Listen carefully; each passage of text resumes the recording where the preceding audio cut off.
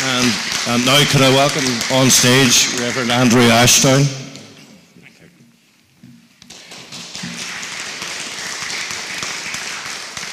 Well, thank you very much indeed for the invitation to speak this evening. What makes a priest join an event like this? It's not very conventional to do so. Can any of us who grow up in, who live in, or who experience different global contexts and who witness the violent consequences of political and economic exploitation remain silent? Whether our conscience is a moral one or a political one, or rooted in faith, as in my case, as a follower of one who stood for justice, the breaking down of barriers, the speaking of truth, and the promotion of life and peace for all, we are all compelled to ask questions in the face of political, economic, military, and religious policies, actions, and alliances that create division, conflict, and often catastrophic suffering for so many, whilst benefiting so few who are very far from the mess that we create. As a child brought up in the midst of a civil war in what was then Rhodesia, now Zimbabwe, I grew up witnessing the pain caused by conflict, and even as a child was vaguely aware of the complexity of that, and also of the humanity existing within individuals on all sides. And that is a dilemma with which I continue to struggle. But experiences have not just been about conflicts, and the world isn't just about conflict either. I've witnessed the destruction of the rainforest, 90% of the rainforest in West Africa, to accommodate the cocoa plantations to support the West demand for chocolate. Similar deforestation, 90% approaching now in Sumatra, to support vast palm oil plantations. And I read last week a devastating fact, I didn't know, that most of the world's toilet paper comes from the rainforest in Indonesia, most of which has been obliterated. Horrifying fact, that. I've visited the slaughter chambers of Rwanda in an ethnic genocide that has its roots in colonial divide and rule policies, and seen the idle cotton looms of Sri Lanka, whose high-quality cotton was unsellable when I saw them because of the high tariffs imposed on export so as not to be able to compete with cheap American imports. These are but, of course, a fraction of thousands, many thousands of stories of harsh economic, environmental, political realities that are intricately connected with global institutional greed and self-interest. Not to mention, of course, the myriad of conflicts fueled and prolonged by the arms industry or the thirst for control of oil wealth, which brings vast economic dividends for governments and corporations, but which care not for the death and maiming of millions and the destruction of nations. Do our governments care two hoots about human rights, really?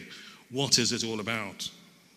At best, our governments collude with these actions, and at worst, and too often, we create them.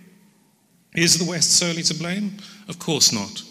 Local factors, local players play a role that should not be understated in adding layers of complexity to already multi-layered contexts. But so many of these contexts on all continents have been molded, manipulated, and created by Western economic and political interests over the last century that have played a crucial role in nurturing corruption, economic disparity, and conflict in multiple societies. We lament the humanitarian catastrophe of refugee flows to Europe, but will we ever address how our political and economic rape of Africa or our disastrous strategic interventions in Asia and the Middle East over the past decades have contributed to that massive flow of refugees, instead of just blaming those countries alone for poverty, corruption, and wars that we have helped to create? How long do citizens, journalists, politicians, religious leaders, academics, teachers simply accept the status quo because this is the way it is, or, as I've heard too often, it's too complicated, or because of our own economic and political interests? For over 30 years, I've been a regular visitor to Israel-Palestine and have seen the entrenchment of what even South African visitors to the West Bank, who lived through the worst years of apartheid, and I visited South Africa during that time too, have declared to be even worse than apartheid. And of course, I spent time in Gaza as well. The walling off of the West Bank, the theft of prime land and resources, the destruction of homes, the cantonization of the people, the brutality of violence against those who dare to protest, and of course the killing and imprisonment of children. And all the while, these injustices are viewed with no more than a stated concern by our governments. It seems to me that our only sense of justice is when it serves our own political and economic interests, never mind the millions who suffer the consequences of our ensuring that those interests prevail. As a regular visitor to Syria prior to the conflict, and having visited the country 10 times, often independently, since 2014, I have been shocked and appalled at the terrible misrepresentation of the realities on the ground in Syria by the media and by politicians. This misrepresentation stems in part from a refusal to step outside one narrative, a narrative created by highly questionable and biased sources, either almost exclusively embedded with sympathetic to militant jihadists in areas of the country they control, or sitting in offices in London, Geneva, or Istanbul, and accepted uncritically without verifiable evidence, while simultaneously refusing to listen to or accept the voices of the 80% of the population of Syria who live inside government-controlled areas of the country, and the vast majority of internally displaced who have fled to the government-controlled areas of the country from the so-called militant, rebel-controlled areas. In December 2016, I was present with Vanessa Beeley in Aleppo during the liberation of the east of the city, and entered areas of the city, including the old city, just hours after their liberation. We also met with some of the tens of thousands of internally displaced who emerged from the horror of East Aleppo and who chose to flee not with the jihadists to Idlib, but to the safety of West Aleppo, where we witnessed them being given food, immediate medical attention and shelter by the Syrian and Russian army and the Syrian Arab Red Crescent and others. The stories of the brutality that they had suffered under the Al-Qaeda-linked terrorists whose fate the Western media were lamenting for months on end, who executed those who opposed them, who withheld food and medical assistance, who gang-raped women, who stole property, tortured and killed suspected government sympathizers, are beyond horrific and too numerous to mention.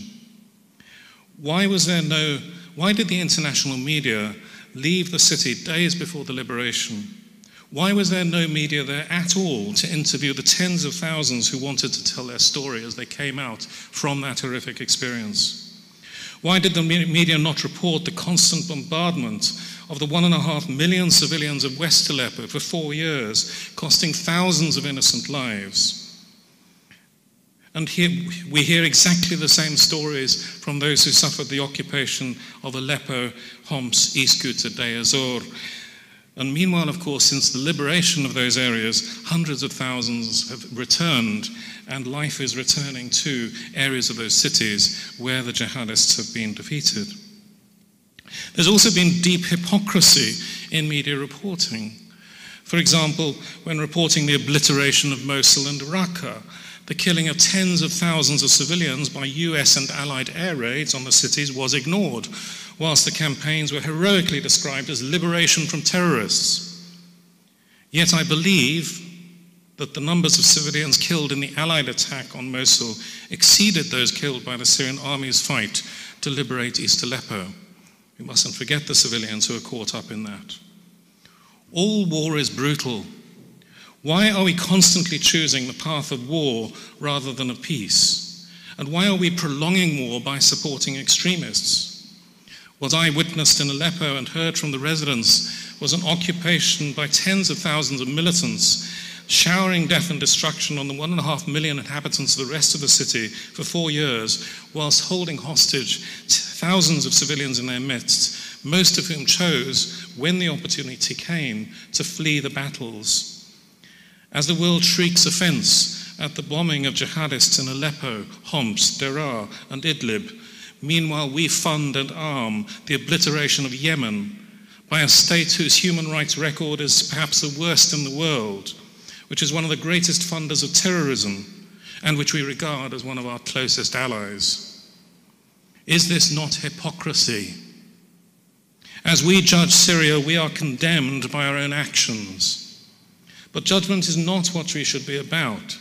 It is about asking the questions that lead to solutions, and looking for positives that can be encouraged and nurtured for the benefit of peace. In April and May, I spent a further 3 weeks in Syria, traveling independently, including east from Aleppo, south of Raqqa, to Deir ez-Zor on the Euphrates, which was only liberated from ISIS in last November. I also visited East Ghouta just a week after its liberation, meeting internally displaced persons there, and was present in Damascus during the final battle to liberate the suburbs of Damascus from 6 years of terrorist occupation. Those of us who have repeatedly visited Damascus in recent years will be aware of the constant risk and cost to innocent life of the daily shelling and regular car bombs perpetrated by the so-called rebels that our government and media have supported. But why was it never mentioned that in 6 years, 11,000 civilians died in the center of Damascus from random attacks by the jihadists that our government supports? 2,500 of those were children, and 30,000 were injured, many of these with life-changing, maiming injuries, especially among the young. How would the British government be reacting if Westminster and the West End was under daily attack for 6 years, and 11,000 people were killed in daily shelling for 6 years by militant jihadists who occupied an area of, say, South London, and holding civilians in that area and holding hostage? Would we or our media be calling them moderate rebels? How would we be reacting? There are thousands of inconsistencies in the way this conflict has been reported. I'm also aware that there are many different narratives as well. And as a part of post-conflict rebuilding, there is surely going to be a need for some kind of truth and reconciliation process that allows the real stories of the war to be told. But there's another great injustice that is being done as regards Syria. And I speak here as a man of faith. I've witnessed on many occasions local faith leaders, Christian and Muslim, engaged in dialogue at a local level, working to achieve reconciliation and ceasefires on the ground and into fighting, and doing remarkable work amongst their people as well in humanitarian work. Some of these people, acting with great courage, have lost their lives in doing this work. These efforts are simply dismissed by both politicians and faith leaders in the international community because they are perceived to be associated with the government. Such political bigotry, and that's what I believe it is, political bigotry, which sidelines positive actions that make for peace in favor of supporting violence and extremism and bombing, I find abhorrent wherever those attitudes come from. There may be flaws in the context of bitter conflict in how certain processes are worked out from our point of view, which incidentally is not knowledgeable of the local context because very few people actually visit the ground and listen to the people themselves. But to dismiss sincere efforts at dialogue and negotiation that have achieved an end to fighting and have saved countless lives in literally dozens of towns and villages across Syria, whilst instead advocating the sort of sport of militant jihadists and even of bombing, is in my mind unconscionable. There is much that is good that is being done in Syria, and we ought to be encouraging and nurturing that. You will never hear of the schools that are reopening, the medical work that is being done, the humanitarian work that is being done by faith communities, by NGOs on the ground, by Syrians, and by the Syrian government as well.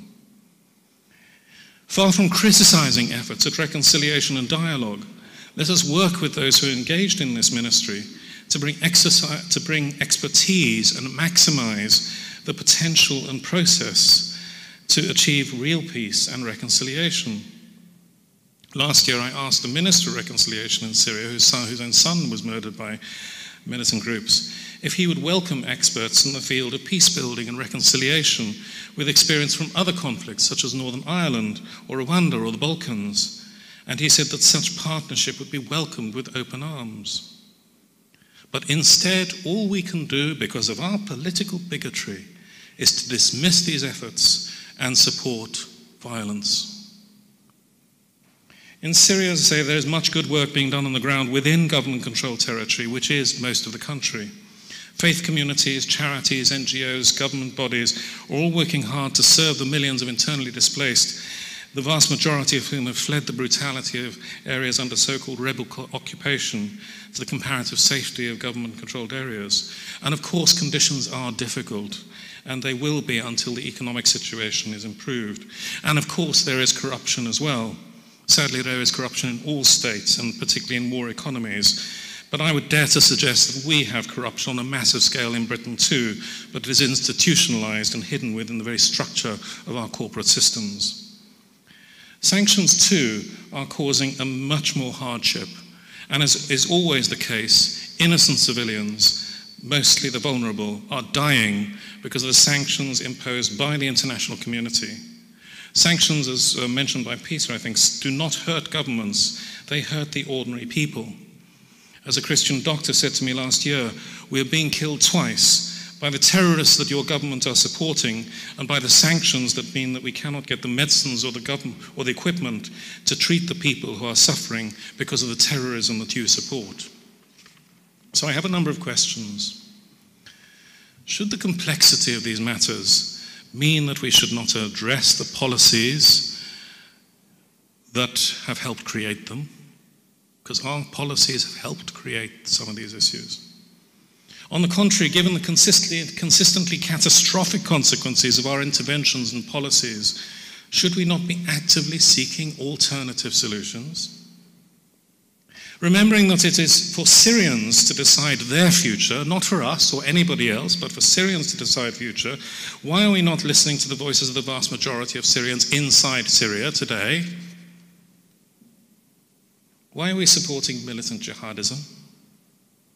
Why are we causing further suffering by imposing sanctions? Why are we not working with agencies inside Syria to support positive efforts at reconciliation, peace building, humanitarian assistance, and rebuilding of communities? Put aside that political bigotry. Let's work for humanitarian reconstruction. Solutions to the complexity of the structures that we have created in the global order are difficult to find and implement, but in one sense, are they? Are the solutions difficult because our principles have become so terribly compromised and corrupted by selfish agendas? Perhaps whether it be addressing issues such as Syria or Palestine, Yemen, or other urgent issues, we need to be reconsidering the principles by which we operate as an international community and considering the best interests of those countries rather than our own. Interesting that Peter mentioned the Silk Road project and the One Belt, One Road. It's very clear that the political and economic hegemony of the West is declining. And I've been very interested by this new development coming from the East. The contrast between the current policies of East and West are stark. On the one hand, the West appears to attempt to assert its influence and control by bombing countries into submission and operating policies of regime change to install puppet regimes amenable to our own interests. By contrast, China has a Belt and Road Initiative which seeks to improve communications and infrastructures in numerous countries across Eurasia and Africa with the intention of bringing development and economic benefits for all, whilst respecting the sovereignty of nations and social affairs within countries. The Chinese have described this as, quote, a new model of relations among nations. Now, whatever the challenges of this initiative, and notwithstanding the fact that there will, of course, always be geopolitical interests at play, I find this approach infinitely more appealing than the current policies of the West that seem dominated by militaristic, power-dominated, economically advantaged agendas.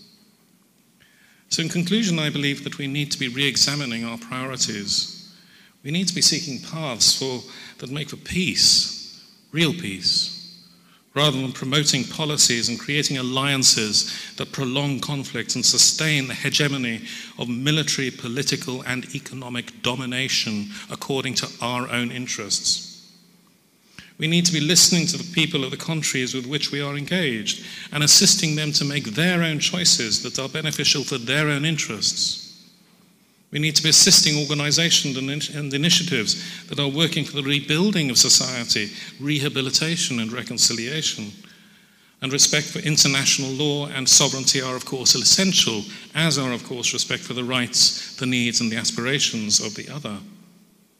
We should seek not domination, but complementarity, inclusiveness and connectivity that benefits all and protects the environment.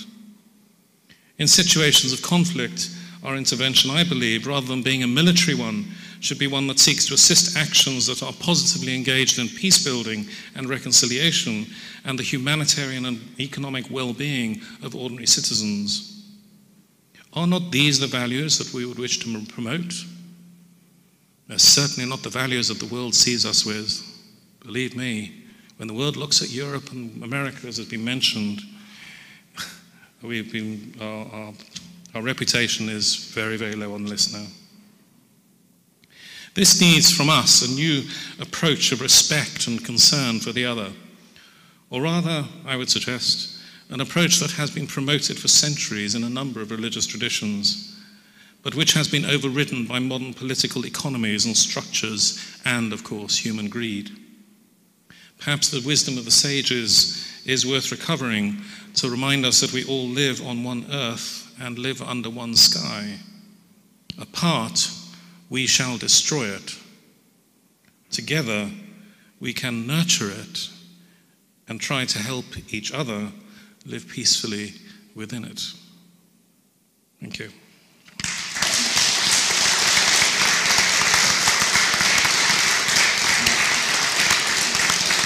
Thank you there, Reverend Ashdown. That was a wonderful, sincere and impassioned speech, and it was in keeping with tonight's theme of what the title was for tonight's event, which was Towards a Lasting Peace. Many people may accuse us and some of the speakers of being pro-war and things like that. Nothing could be further from the truth, as you've just heard, and that's totally in line with what we are about. I said at the start, all the speakers here are driven by a sincere and profound desire for an end of wars of aggression and the like.